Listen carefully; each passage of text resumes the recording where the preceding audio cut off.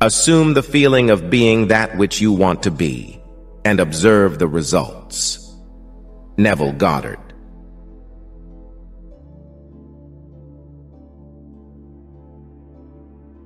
There is no better way to save yourself than saving money every day. Compound interest can do wonders.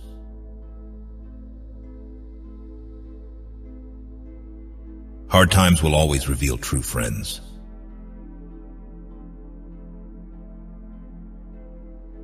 You miss 100% of the shots you don't take.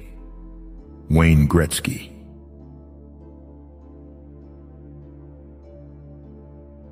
Being defeated is often a temporary condition.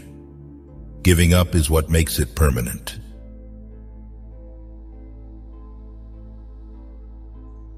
People are more selfish than you think they are.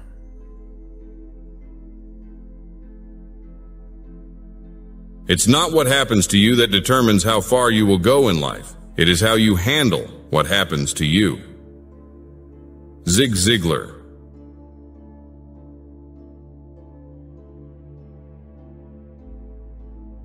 One who not often, nor without some great necessity tending to some public good, mindeth what any other either speaks, or doth, or purposeth, for those things only that are in his own power, or that are truly his own, are the objects of his employments, and his thoughts are ever taken up with those things, which of the whole universe are by the fates or providence destinated and appropriated unto himself, those things that are his own, and in his own power he himself takes order, for that they be good.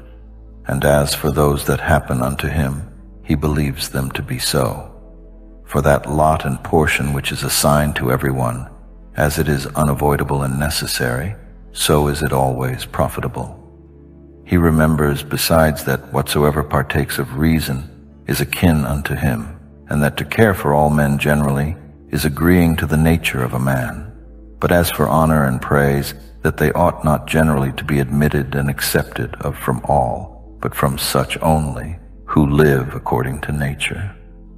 As for them that do not, what manner of men they be at home or abroad, day or night, how conditioned themselves with what manner of conditions, or with men of what conditions they moil and pass away the time together, he knoweth and remembers right well. He therefore regards not such praise and approbation as proceeding from them who cannot like and approve themselves. People often confuse stress with responsibility.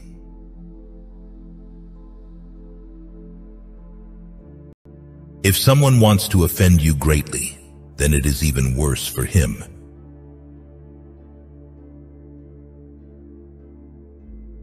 Honesty is the first chapter in the Book of Wisdom. Thomas Jefferson.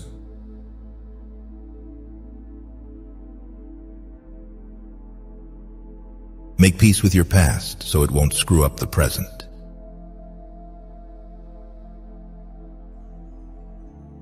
Doubt can only be removed by action.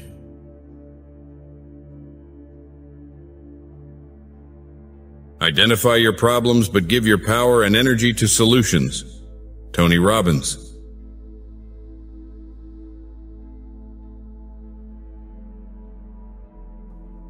Whatsoever any man either doth or saith, thou must be good, not for any man's sake, but for thine own nature's sake, as if either gold or the emerald or purple should ever be saying to themselves, whatsoever any man either doth or saith, I must still be an emerald, and I must keep my color.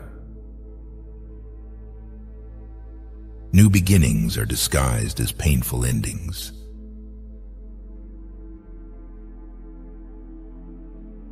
It's a slow process, but quitting won't speed it up.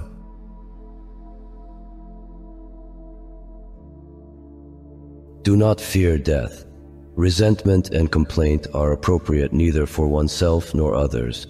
Do nothing that is of no use. Miyamoto Musashi.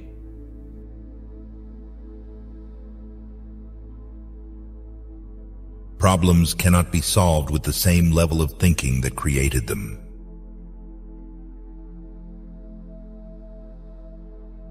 If you are impatient, life will always be harder. Patience can do wonders.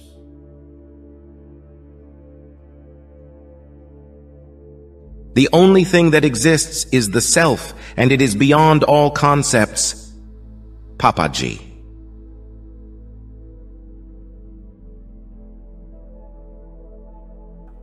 If my present apprehension of the object be right, and my present action charitable, and this towards whatsoever doth proceed from God be my present disposition, to be well pleased with it, it sufficeth. If it keeps you happy, keep it quiet.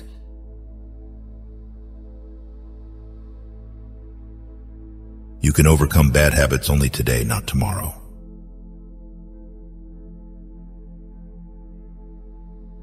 The best way to find yourself is to lose yourself in the service of others. Bhagavad Gita.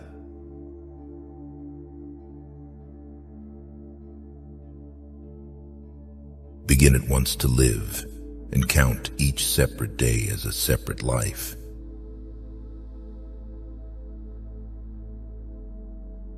If a man could have half of his wishes, he would double his troubles.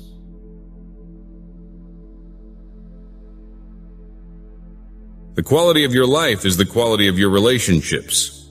Tony Robbins.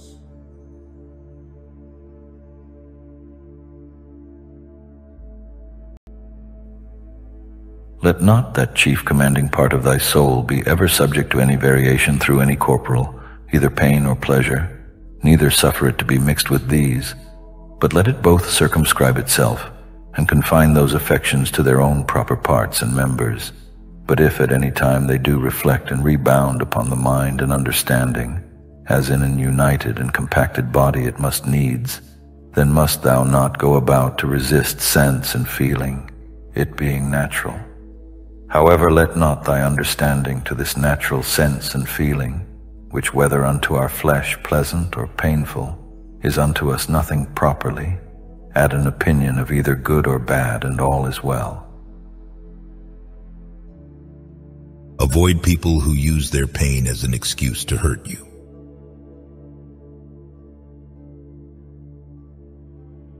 Don't show your weaknesses.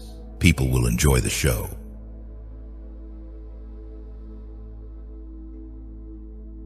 De omnibus dubitandum, everything must be doubted. Aristotle.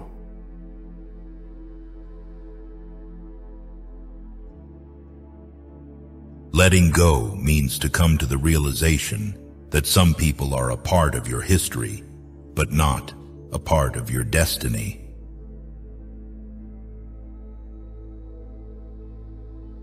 Buy real estate, land, anything you can afford. The less possessions you own, the happier and less burden you will have in your life.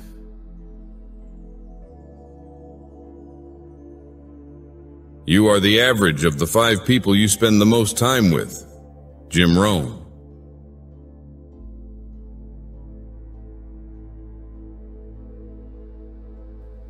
From some high place as it were to look down, and to behold here flocks, and their sacrifices without number, and all kind of navigation, some in a rough and stormy sea, and some in a calm, the general differences, or different estates of things, some that are now first upon being, the several and mutual relations of those things that are together, and some other things that are at their last, their lives also, who were long ago, and theirs who shall be hereafter, and the present estate and life of those many nations of barbarians that are now in the world, thou must likewise consider in thy mind, and how many there be, who never so much as heard of thy name, how many that will soon forget it, how many who but even now did commend thee, within a very little while perchance will speak ill of thee, so that neither fame, nor honor, nor anything else that this world doth afford, is worth the while. The sum then of all, whatsoever doth happen unto thee, whereof God is the cause, to accept it contentedly, whatsoever thou doest, whereof thou thyself art the cause, to do it justly, which will be, if both in thy resolution and in thy action, thou have no further end than to do good unto others, as being that, which by thy natural constitution as a man, thou art bound unto. Don't let people know too much about you. Just trust your instincts. Gut feelings can sometimes save you from big troubles.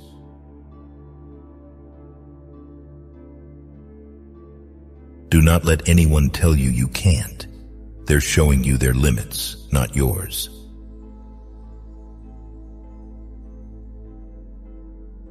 The best way to overcome the suffering of life is to stop clinging to the things of life. Buddha.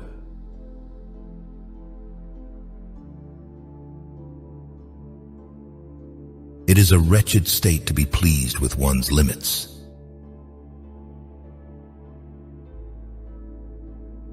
You will find the key to success under the alarm clock.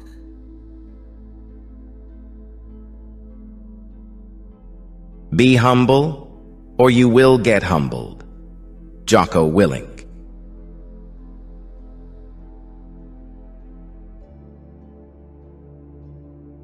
Of natural affection. When he was visited by one of the magistrates, Epictetus inquired of him about several particulars, and asked if he had children and a wife. The man replied that he had, and Epictetus inquired further how he felt under the circumstances. Miserable, the man said.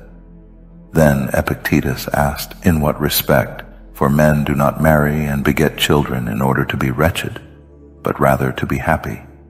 But I, the man replied, am so wretched about my children that lately, when my little daughter was sick and was supposed to be in danger, I could not endure to stay with her, but I left home till a person sent me news that she had recovered. Well then, said Epictetus, do you think that you acted right? I acted naturally, the man replied, but convince me of this, that you acted naturally, and I will convince you that everything which takes place according to nature takes place rightly. This is the case, said the man, with all or at least most fathers. I do not deny that, but the matter about which we are inquiring is whether such behavior is right. For in respect to this matter, we must say that tumors also come for the good of the body, because they do come. And generally we must say that to do wrong is natural, because nearly all, or at least most of us, do wrong. Do you show me then how your behavior is natural? I cannot, he said. But do you rather show me how it is not according to nature and is not rightly done? Well, said Epictetus, if we were inquiring about white and black, what criterion should we employ for distinguishing between them? The sight, he said. And if about hot and cold and hard and soft, what criterion? The touch. Well then, since we are inquiring about things which are according to nature, and those which are done rightly or not rightly, what kind of criterion do you think that we should employ? I do not know, he said. And yet not to know the criterion of colors and smells, and also of tastes, is perhaps no great harm. But if a man do not know the criterion of good and bad, and of things according to nature and contrary to nature, does this seem to you a small harm? The greatest harm. Come tell me, do all things which seem to some persons to be good and becoming rightly appear such, and at present as to Jews and Syrians and Egyptians and Romans, is it possible that the opinions of all of them in respect to food are right? How is it possible? He said. Well, I suppose it is absolutely necessary that, if the opinions of the Egyptians are right, the opinions of the rest must be wrong. If the opinions of the Jews are right, those of the rest cannot be right. Certainly. But where there is ignorance, there is want of learning and training in things which are necessary. He assented to this. You then, said Epictetus, since you know this, for the future will employ yourself seriously about nothing else, and will apply your mind to nothing else than to learn the criterion of things which are according to nature, and by using it also to determine each several thing. But in the present matter I have so much as this to aid you toward what you wish. Does affection to those of your family appear to you to be according to nature and to be good? Certainly. Well, is such affection natural and good, and is a thing consistent with reason not good? By no means. Is then that which is consistent with reason in contradiction with affection? I think not. You are right. For if it is otherwise, it is necessary that one of the contradictions being according to nature, the other must be contrary to nature. Is it not so? It is, he said. Whatever then we shall discover to be at the same time affectionate and also consistent with reason, this we confidently declare to be right and good. Agreed. Well then, to leave your sick child and to go away is not reasonable, and I suppose that you will not say that it is. But it remains for us to inquire if it is consistent with affection. Yes, let us consider. Did you then, since you had an affectionate disposition to your child, do right when you ran off and left her? And has the mother no affection for the child? Certainly she has. Ought then the mother also to have left her, or ought she not? She ought not. And the nurse, does she love her? She does. Ought then she also to have left her? By no means. And the pedagogue, does he not love her? He does love her. Ought then he also to have deserted her? And so should the child have been left alone and without help on account of the great affection of you, the parents, and of those about her, or should she have died in the hands of those who neither loved her nor cared for her? Certainly not. Now this is unfair and unreasonable, not to allow those who have equal affection with yourself to do what you think to be proper for yourself to do, because you have affection.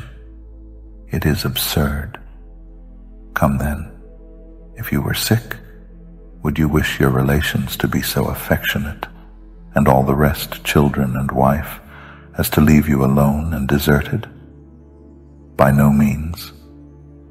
And would you wish to be so loved by your own, that through their excessive affection you would always be left alone in sickness?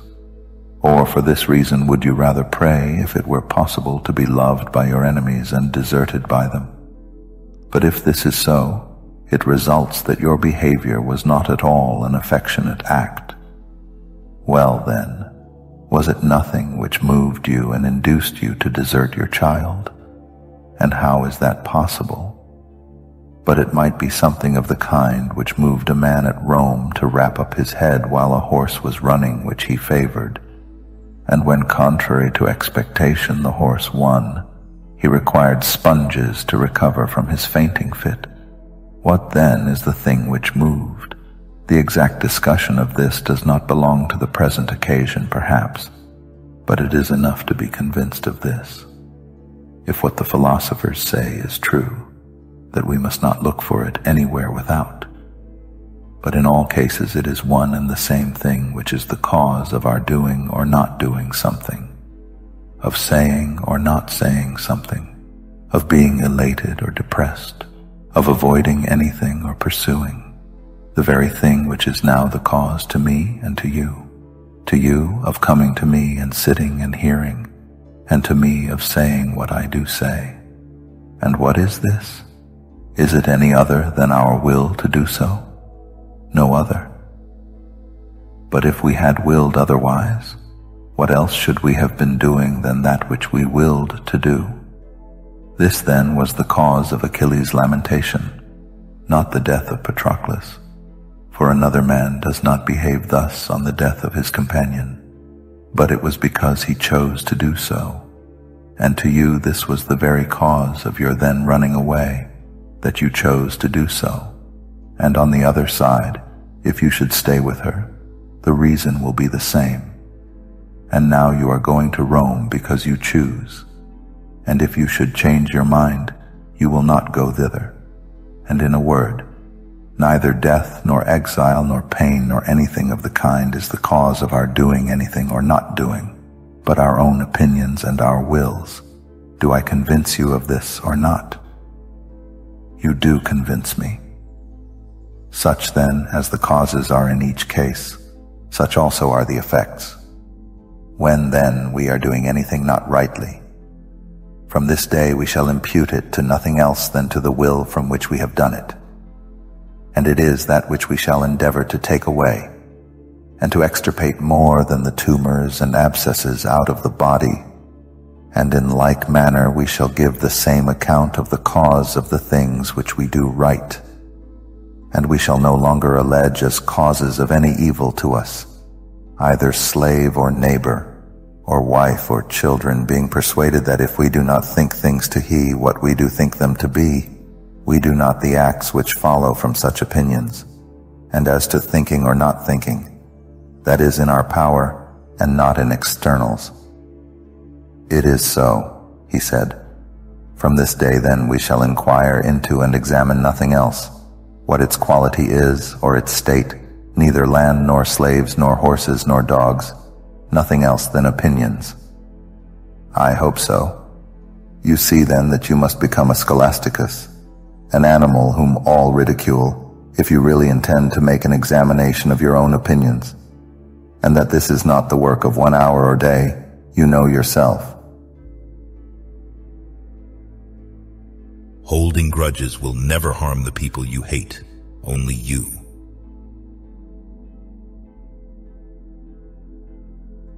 Of this one thing, make sure against your dying day that your faults die before you do.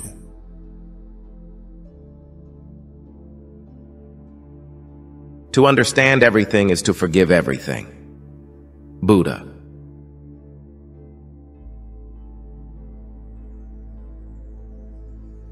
If nobody helps you, do it alone.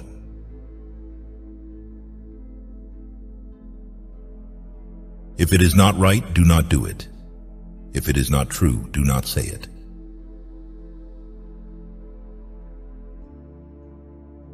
To find the self, you must transcend the dualities of the mind. Nisargadatta Maharaj.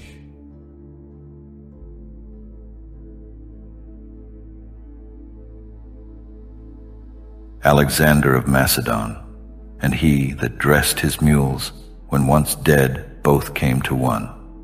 For either they were both resumed into those original rational essences from whence all things in the world are propagated, or both after one fashion were scattered into atoms.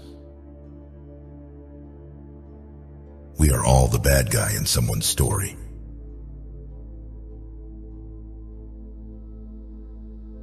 To bear trials with a calm mind robs misfortune of its strength and burden.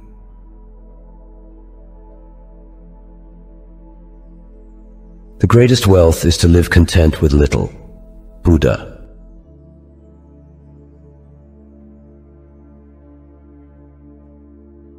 Do not put off important medical checkups.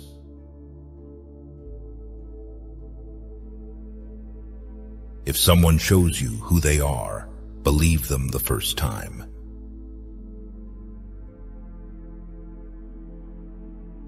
The present moment is filled with joy and happiness. If you are attentive, you will see it. Thich Nhat Hanh.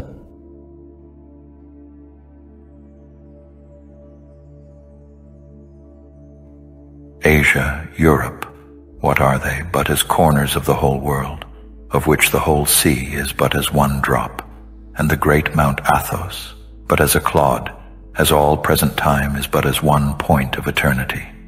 All petty things, all things that are soon altered, soon perished, and all things come from one beginning, either all severally and particularly deliberated and resolved upon by the general ruler and governor of all, or all by necessary consequence, so that the dreadful hiatus of a gaping lion, and all poison, and all hurtful things, are but, as the thorn and the mire, the necessary consequences of goodly fair things.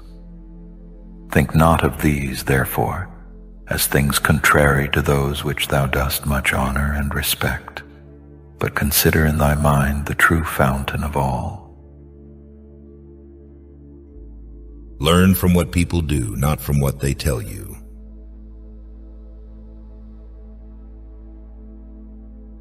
No one can make you feel inferior without your consent.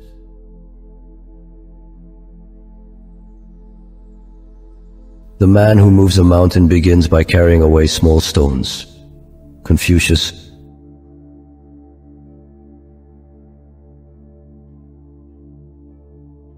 One day all those late nights and early mornings will pay off.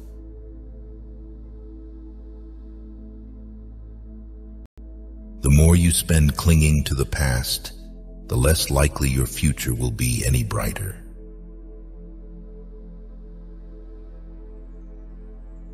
Sometimes you have to go through the mud to get to the good stuff. David Goggins.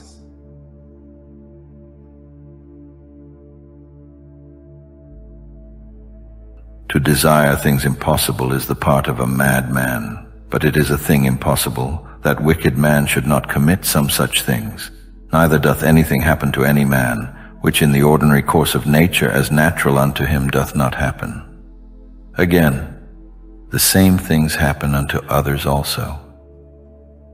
And truly, if either he that is ignorant that such a thing hath happened unto him, or he that is ambitious to be commended for his magnanimity can be patient and is not grieved, is it not a grievous thing that either ignorance or a vain desire to please and to be commended should be more powerful and effectual than true prudence?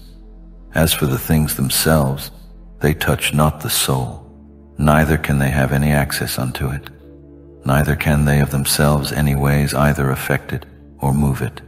For she herself alone can affect and move herself, and according as the dogmata and opinions are, which she doth vouchsafe herself, so are those things which, as accessories, have any coexistence with her.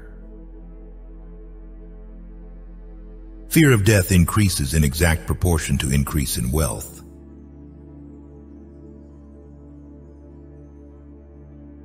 Remember that your children are not your own, but are lent to you by the Creator.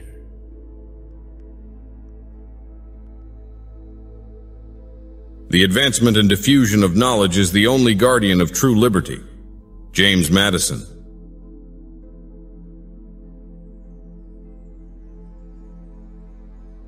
It does not matter how slowly you go, as long as you do not stop.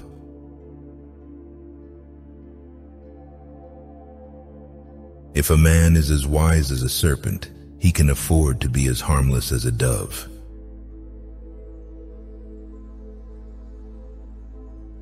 Imagine your life is perfect in every respect. What would it look like?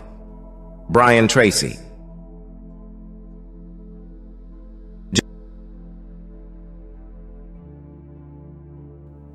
It were indeed more happy and comfortable for a man to depart out of this world, having lived all his life long clear from all falsehood, dissimulation, voluptuousness, and pride. But if this cannot be, yet it is some comfort for a man joyfully to depart as weary, and out of love with those, rather than to desire to live, and to continue long in those wicked courses. Hath not yet experience taught thee to fly from the plague? For a far greater plague is the corruption of the mind than any certain change and distemper of the common air can be. This is a plague of creatures as they are living creatures, but that of men as they are men or reasonable. Expect nothing. Appreciate everything. Be grateful for the little things in your life to find inner peace.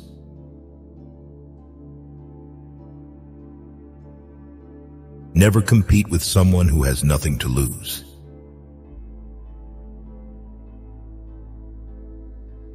Seek not the good in external things, seek it in yourselves. Epictetus.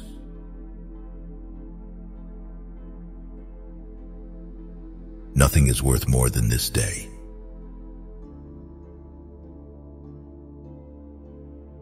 Do not let yesterday use up too much of today.